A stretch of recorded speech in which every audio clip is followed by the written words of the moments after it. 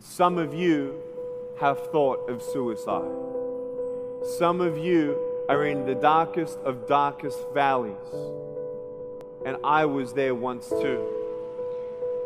I was 8 years old, depressed. 9 years old, even darker. At 10 years old, I came to the edge. And I thought to myself, there is no hope. At age 10, tried to drown myself in 6 inches or 15 centimeters of water. In my home, I told my dad I just wanted to relax. But really, I wanted to end my life. I had enough.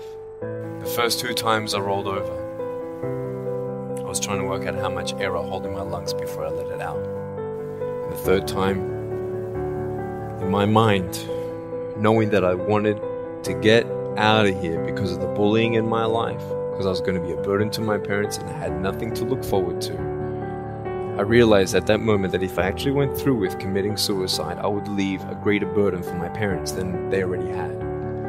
So when I saw in my mind my mum and my dad and my brother crying at my grave, if I went through with it, that one thought saved me.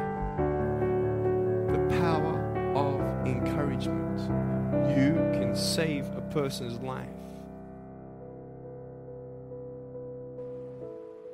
You may have arms and legs, but unless you know 3 things. Number 1, who are you and what your value is?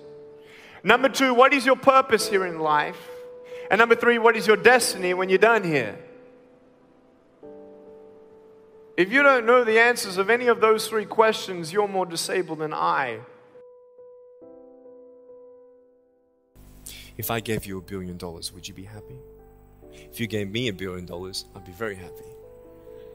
But then if my mum dies tonight, am I happy? No.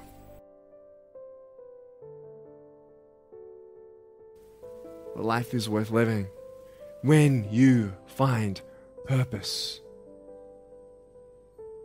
Nick, I don't know what my purpose is. I don't know. My parents want me to do this. My teachers want me to do that. My friends think that I should do this, and I don't know what to do. And you're torn, man. You don't know what to do. You have to make important decisions, man. You don't know what to do. Who do you believe? Follow your heart. If that's who you want to be, if that's what you want to do in life, then walk to it.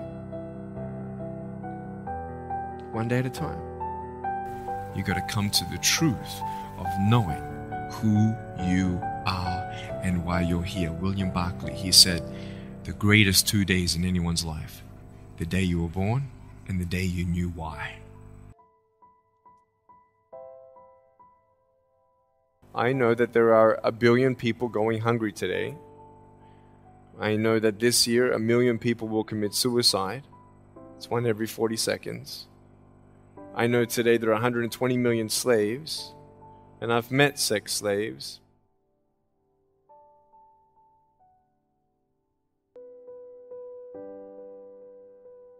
So many people tease each other. Oh, you know, you're too short, you're too tall, you look whatever. Different hair and all that. It doesn't matter. See, the thing is, when you're in school, when you're growing up in life, it actually sort of matters to people how you look.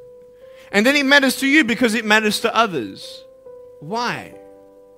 Why does it matter how you look? Because if they don't like you, then who will? If they don't accept you, then who will? I know so many teenagers who look themselves in the mirror and wish that they had a different body. I want to ask you, what are you going to believe? Are you going to believe in yourself? Are you going to believe everybody else's judgment on you? Are you going to believe people when they say that you're a failure? No one really likes you. No one really cares about you.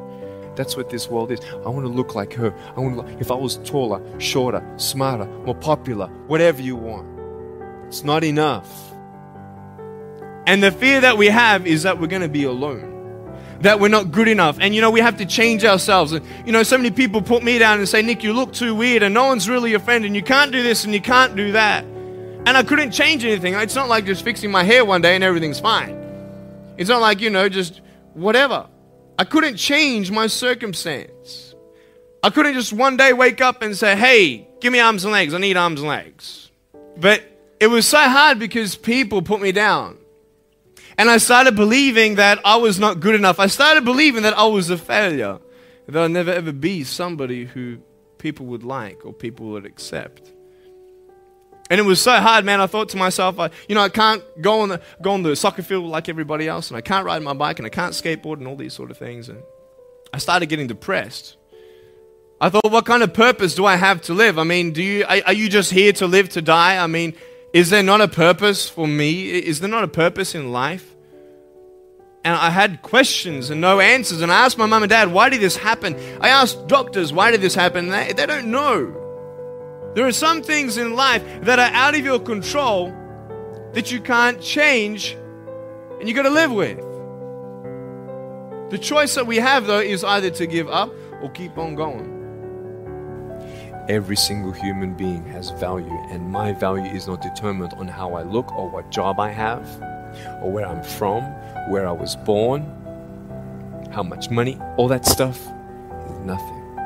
And it's funny how the friends around you sort of determine who you are. You change yourself. You come to school. And everybody swore around me at high school, so I started swearing. Why? Because it's the cool thing to do. Everybody swears. So I don't want to be left out. And I want to be accepted, so I started swearing. You go to a party, everybody's drinking, so you drink. Why? Well, everybody else around me is doing a big deal. And you start losing yourself, and you start putting your security in temporary things. You start putting your happiness in things that won't last. You can get drunk all you like, but in the morning, you're going to be sober with a headache with the same problems. Nick, you're not good enough. Nick, just give up. Nick, you're never going to get a job. You won't get married. You can't even hold your wife's hand. What kind of a father are you going to be if you can't even pick up your kids when they're crying?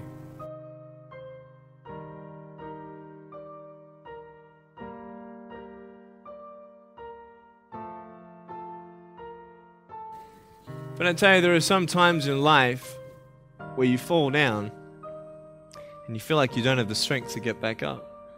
Because I tell you, I'm down here, face down, and I have no arms, no legs. It should be impossible for me to get back up, but it's not.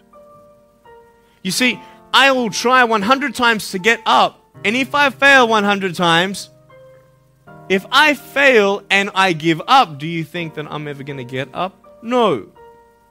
But if I fail, I try again and again and again. For as long as I try, there's always that chance of getting up. Does that make sense? And it's not the end until you've given up. And just the fact that you're here should persuade you that you have another chance to get back up. That we have a choice, either to be angry for what we don't have or be thankful for what we do have. You have a choice every day you come to school to either tease somebody, gossip about somebody, or you can go up to them and encourage them. There's still hope. I'm not here today to tell you that I understand your pain. I don't know how it feels to be abused. I don't know how it feels to feel, quote, fat and you've got an eating disorder. I don't know how it feels to have a broken home. But I just want you to know that it's not the end. It matters how you're going to finish. Are you going to finish strong? At age 10, I actually tried to commit suicide by trying to drown myself in my bathtub. And the only reason I decided to stay was because I didn't want to leave my loved ones with that pain. So I decided to give my broken pieces a chance. Man, am I glad that I'm still here. Today, I still have no arms, no legs. But everything's changed. When I'm 24 years old, 5-6 years ago, I was in California. And I never met anybody else like me. When I was 10 years old, I wish I would have met somebody like me. Never did. Didn't get that miracle. But at 24, in California, I saw a little boy with no arms and no legs, 19 months old, just like me. I knew he was going to be bullied. I knew he was going to go through depression. I knew he would feel alone. I knew that he would get worried if he's ever going to have a girlfriend, and so on and so on. I got the father to bring him up on stage in front of 2,000 people. And everyone was crying. And it was a materialization of when you don't get a miracle, you can be a miracle for someone else. Think of the 3 biggest discouragers in your life. They're not your biggest discouragers. You are. But I hope you are inspired to know that if I can dream big, then so can you. There are no walls. Find your peace, and you'll make your walls doors.